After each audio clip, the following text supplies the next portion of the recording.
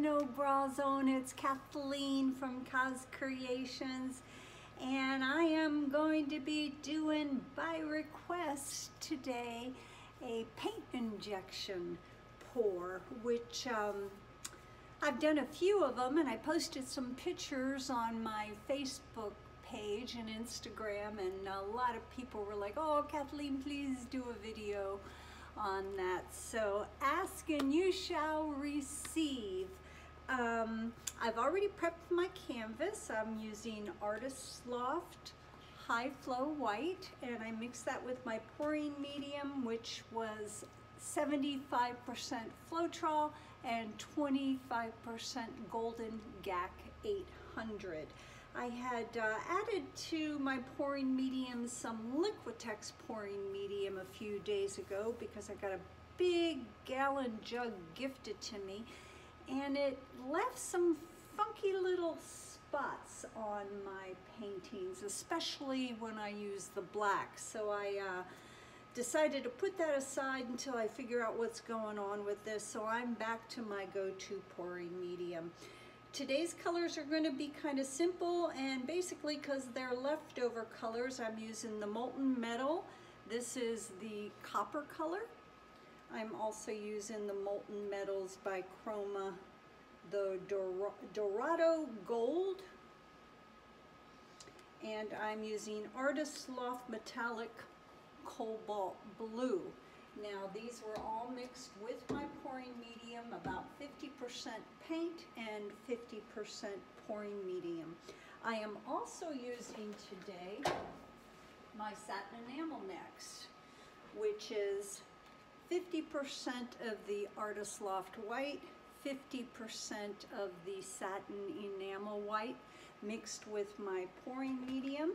And I put it in a little handy dandy squeeze bottle because this is how we're going to inject our paint into our pour. So let's go ahead and get started. I also have the satin enamel mixed here because I'm going to layer my paints with this, kind of like a cloud pour. So we're experimenting a little bit. Now, the first person I ever saw, and I think the only person I have ever seen do paint injections, was the super duper talented Elise Fournier. And I hope, Elise, I'm saying your name properly, but I watched her do this and I immediately ran downstairs and said to myself, I got to try this. So I haven't done it in a while, so you guys are going to be experimenting here with me as well. So let's go ahead and get our cup ready. I'm going to start off with the satin enamel mix. Then I'm going to go with my gold by Molten Metals, my teal, this nice copper color, which is turning into one of my faves, back to the satin enamel mix, and I'm just going to keep doing the same colors in the same order.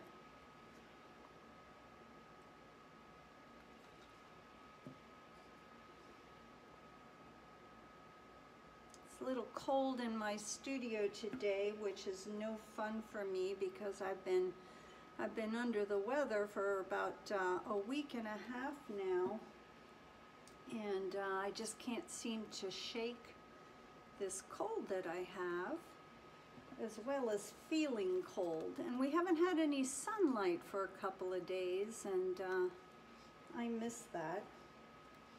I think I suffer a little bit from, what is it called, the light deprivation. I worked outside for 30 years doing, I owned a landscaping company in Northern Virginia, and I'm so used to the sun being in my face all the time that when I'm not in it for a while or it's not out, I think my whole body and my whole system miss that.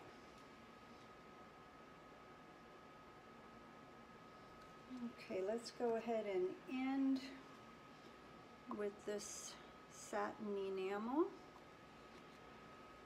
That's a pretty cup. Let me get these things out of our way, and then I'm going to put some gloves on because I would not enjoy that cold paint running through my fingers like I usually do. I don't know, should I do a cloud or let's do a flip cup. Let's do that. We're playing. It's fun to play. And I haven't done one of these in so long. Now the only bad thing is I've used a plastic cup so that you guys can see my layers. And those are such a bear to poke a hole in to release the pressure, but we're going to give it a try.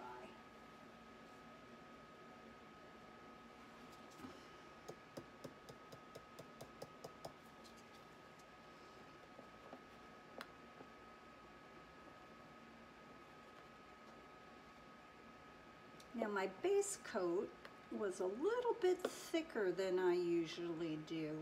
I usually do about 50% of the white paint to 50% pouring medium. I put a little less pouring medium in it because I've reused, this is a reused canvas. There's another painting underneath, and I was afraid that when we injected the paint, some of the old canvas would come up. Those are some pretty colors. Let's see what we can do with this. Now I'm not going to tilt it just yet. Satin enamel mix. 50% Artist Loft White, 50% Deco Art Satin Enamel, and pouring medium till it's nice and fluid, kind of like the consistency of warm honey. So I'm just going to stick that in there, squeeze, and pour. Now you do tend to use a lot of paint, which is a little bit wasteful, but if we make some really pretty art, that's okay.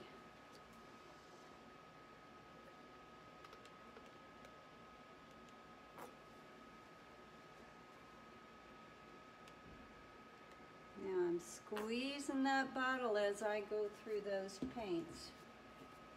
Those are some pretty colors. Let's go ahead and give that a torch.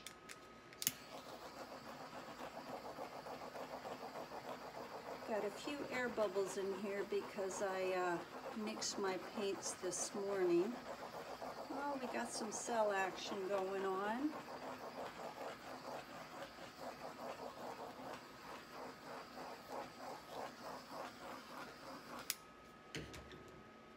Let me turn my heater down.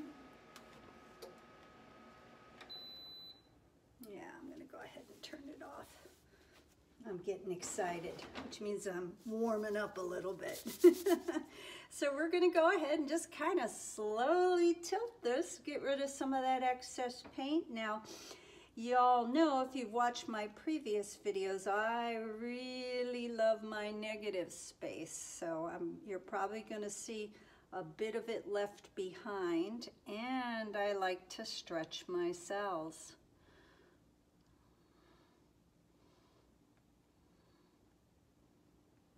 I almost wish I didn't use any of that gold. It almost looks a bit too yellow to me.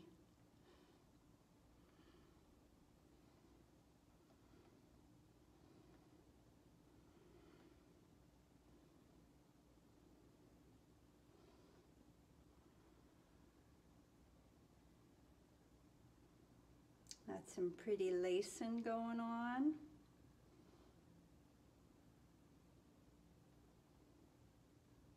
Let's go ahead and take these colors over here onto the side, leave our negative space over here.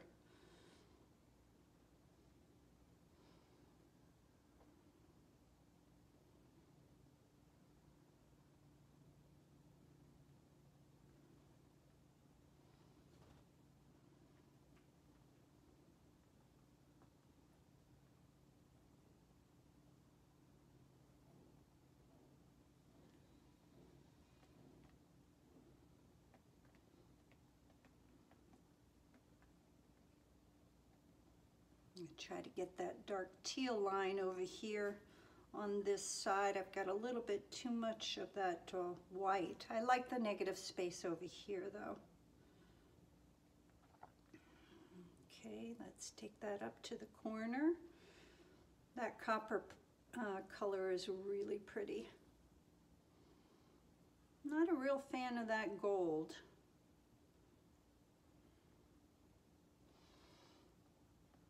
Okay, let's set this guy down. I'll wipe my hands off so I don't drip it on top of my canvas. We'll give it a little bit of a torch and then we'll decide what we're going to do next. But that's kind of funky cool, isn't it? Some really nice cell action and lacing going on. But Paint Injections has a lot of really cool potential, and I need to play with it a little more. Let's look at it like this.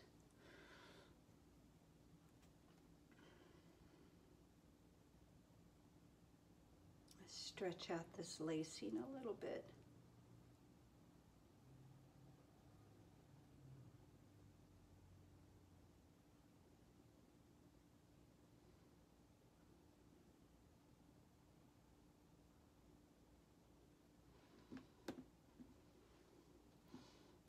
And let's look at it like this.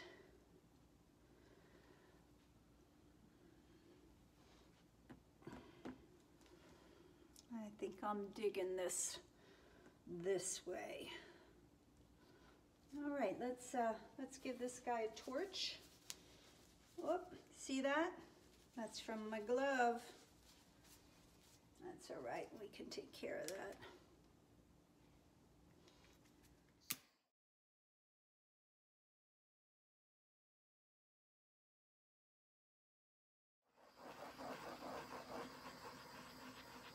If you over torch a little bit, like you see me doing in that upper corner, you can bring up all those little white pearly cells.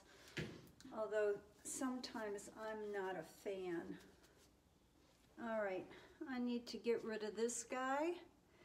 And I want a little more going on here. So let's go ahead and put some more of that satin enamel mixture in there, and I'm going to see if I can get rid of that guy.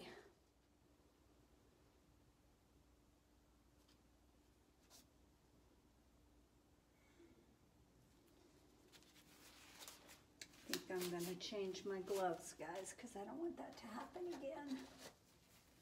I apologize. I know I'm a little more quiet than I normally am, but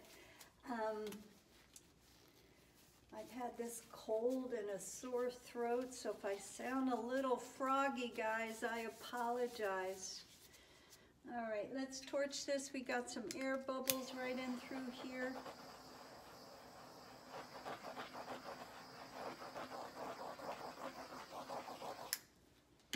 And let's see what this is going to do.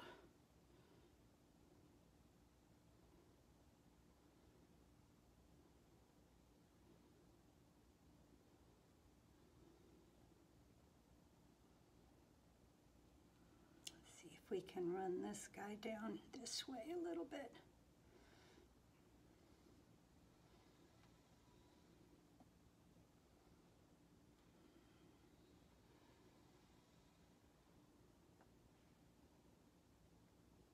Now the thing about when you're doing these tilts, it's like your head is constantly moving. You've got to watch every single corner of your painting, because if it's moving over here, it's probably moving over here too.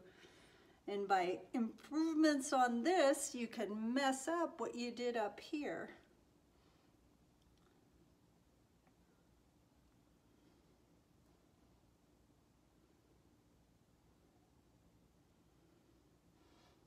That's pretty. I wish we had a little more copper, and I think we can make that happen up and through here. Now let me give this a shot. I had these little leftover paints in these tiny little squeeze bottles. So once again, we're playing. Let's see what this is going to do for us.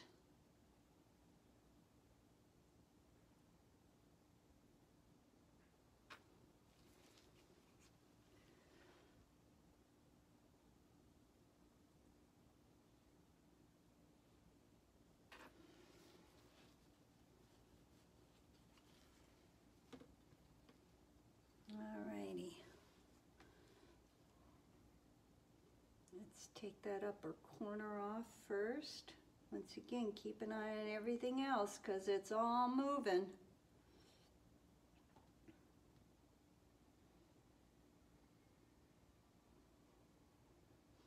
But I'm okay with that most of the time because like I said, I like stretching out my cells and my lacing.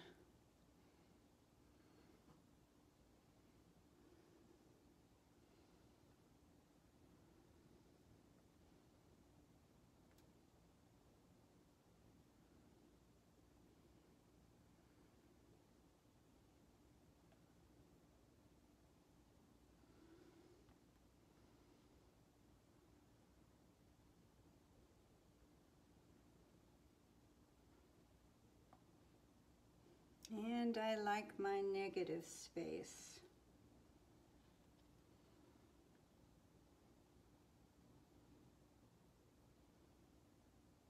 It's starting to look a little alienish.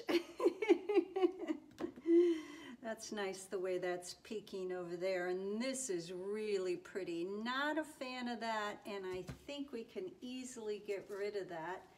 And I might need to mess this baby up a little bit. So you just gotta play, and I know that's scary sometimes, but that's how we figure things out. Okay, come on now, get off there.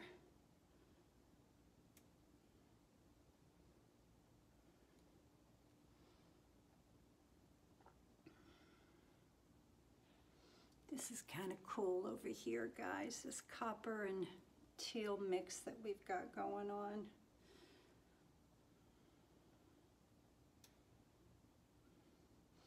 You know what? If I do this color combination again, I think I'm going to lose the gold. I think I'm just going to do the teal and the copper because I'm not a fan of that. So we might be able to get rid of that. So let me untangle here and get my base coat. I'm going to need to pour it in a smaller cup though, so it's easier to maneuver around.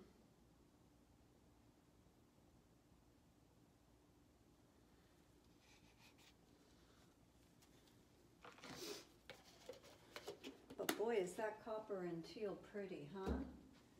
You know what? I'm going to need to thin this down just a little bit. So I've added a dab of water to it.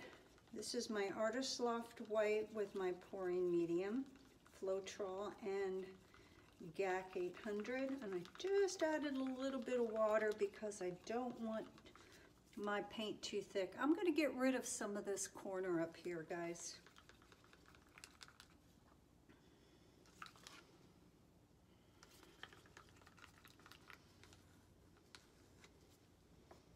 This kind of looks like a whale fin. All right, I'm going to slightly tilt my canvas.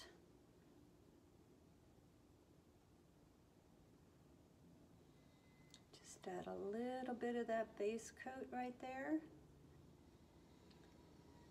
And let it roll off.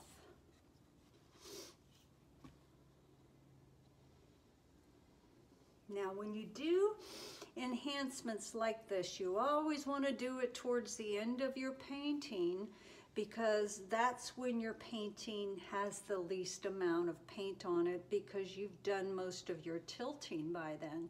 And that means that you're going to get very little movement. Whoop, got some movement there.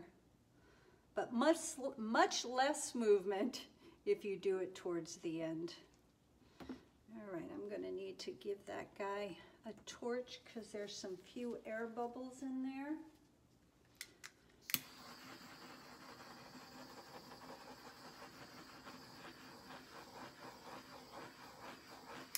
Now you can see a little bit of a line there because this paint has the satin enamel in it, which has a little bit of a more gray hue than the Artist Loft white, but I'm okay with that.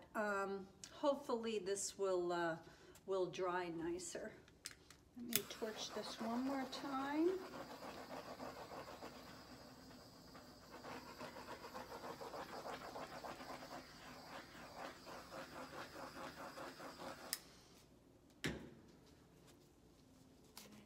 Get rid of these gloves. A little bit of teal there.